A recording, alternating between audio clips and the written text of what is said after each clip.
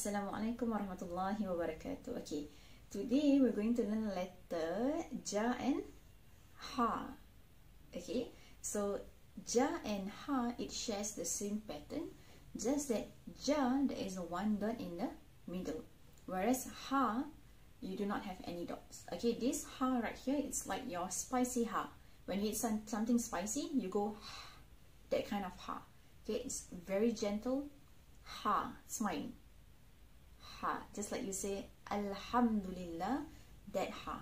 Don't go from the one in the chest, al-ha, that is wrong. Okay, so ha, spicy ha, ha. Alright, so it shares the same pattern. Do not get confused with your letter ja. Okay, so repeat after me. Ja, ha. Okay, perfect. So recognize the pattern. Okay, so I'm going to refer to the photo. Listen carefully. Alright, okay, starting from the top. Jaha, jahasa, smile. Hajata, bahasa, remember the tongue. Sa. Jahata, ahaba. Ja'atha, ha, aha. Be careful. Ha, a, ha. Sabaha, ta'aha. Ajaja, ahaha. Okay, and the last one. Aba, tasa, jaha. Alright, okay, so now I'm going to read again, line by line. You repeat after me. Okay, starting from the top. Ja'aha, jahasa. MashaAllah, correct. Hajata, bahasa.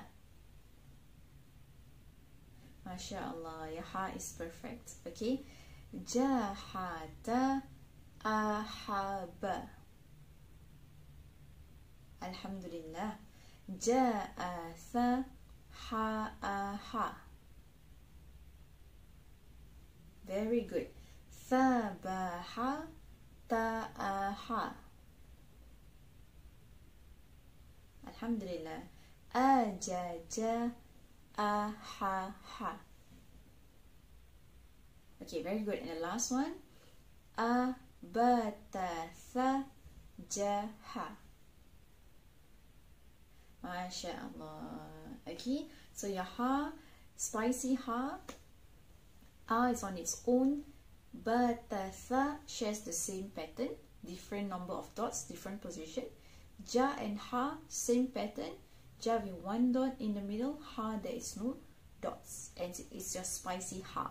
Don't make it from the chest.